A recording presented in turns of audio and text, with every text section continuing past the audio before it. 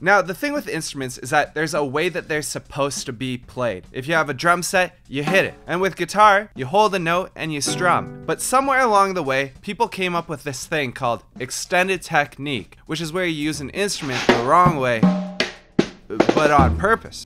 But it's actually become so common that you've probably heard a lot of extended technique and not even thought of it as that weird. And some of the techniques, pretty wacky. So today I wanted to make a tier list where we look at a bunch of different extended techniques for guitar and we rank them and say, are they good? Maybe. So our first extended technique that we're gonna look at is bowed guitar. So typically the way you play guitar is either with your little fingies or you can buy a guitar pick and pluck. You've seen guitar. So bowed guitar is where instead of using those things, you get a bow like from a violin and you use that to play your strings. And that would sound like this.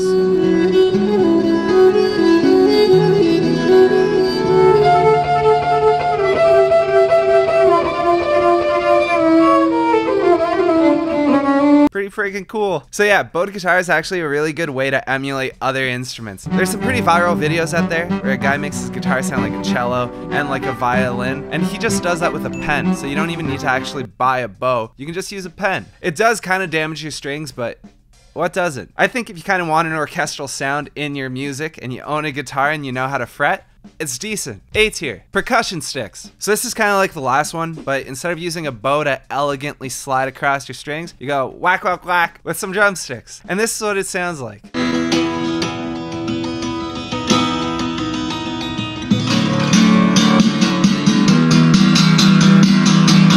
It sounds pretty cool, but it is a really unique sound that you can't get any other way. I'll give it a B. Cross strings, or snare drum technique, which is basically where you cross two strings and then you pluck them, and it's supposed to sound like a snare drum, like this.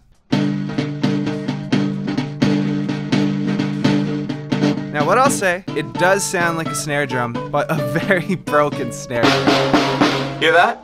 The snare sounds like garbage. That said, the fact that an acoustic guitar can make a sound like that, it's not bad. I'm pretty sure you're gonna break your strings if you do this like more than once. So I'd say it's pretty high risk and mediocre reward. We'll give it a C for cool. Now another really similar trick, well actually kind of the same one, but with an electric guitar and different strings, is the bell trick. You just cross two strings over, probably break them, but you might not, and then you pluck. Sounds like a bell. We'll give it a C. String scrapes. So string scrapes are where you scrape your string, and it sounds like this. It's pretty popular in like metal and music that scares me, but it is cool and it's relatively easy to do, at least at a basic level. We'll give it a C tier. Percussive effects. So this is really popular in like flamenco. It's where you use your guitar body as a drum. It's very impressive. But that's the thing. Percussive effects are less of a little trick, like doing a bell sound, and more of a full-on technique. It's pretty cool, and when it's done really well, it's really cool. A tier. Pizzicato. So pizzicato, I don't know if I'm saying that Italian enough, is generally done on bowed instruments where you ditch the bow and use your fingers to pluck the strings instead. It gives a really nice plucking sound, or if you see it on an upright bass, that's the classic.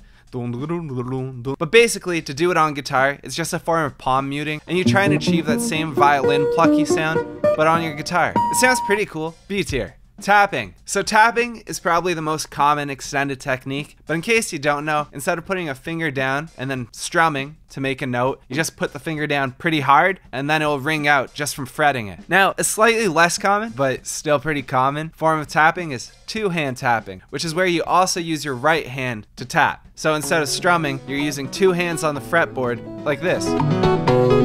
But it's also pretty common in acoustic music, especially combined with percussive effects where it looks like this. Awesome. So on its own, I'll say tapping is A tier, but combined with percussive effects, S tier. Prepared guitar. So this is basically where you modify your guitar by either adding something or taking something away to change how it sounds. Now, there are like a million ways that you can change a guitar, so I figured we'd break down some subcategories and rank those. The Johnny Cash card. So in country folklore, they say that back in the day, country artists didn't have percussion sections, so they'd find creative ways to add in a rhythmic effect. And probably the best known one is Johnny Cash, who put in some cash in between the strings and the fretboard to kind of get a snare effect. And does it work? Sounds okay. The sock. You take a sock and you tie it around your neck, kind of like a capo. Is it gross? Depends. But is it effective? Yeah. Sometimes when you're trying to play a solo or do some like really fast finger work, it's really easy to accidentally ring out other strings than the one you want to ring out. It's next to impossible to be able to keep them all muted. And this does a great job to just completely kill that sound, and you get a way cleaner sound. I'll say it's a B. Those are all of them for today. Thanks for watching. Thanks for making it to the end. Bye.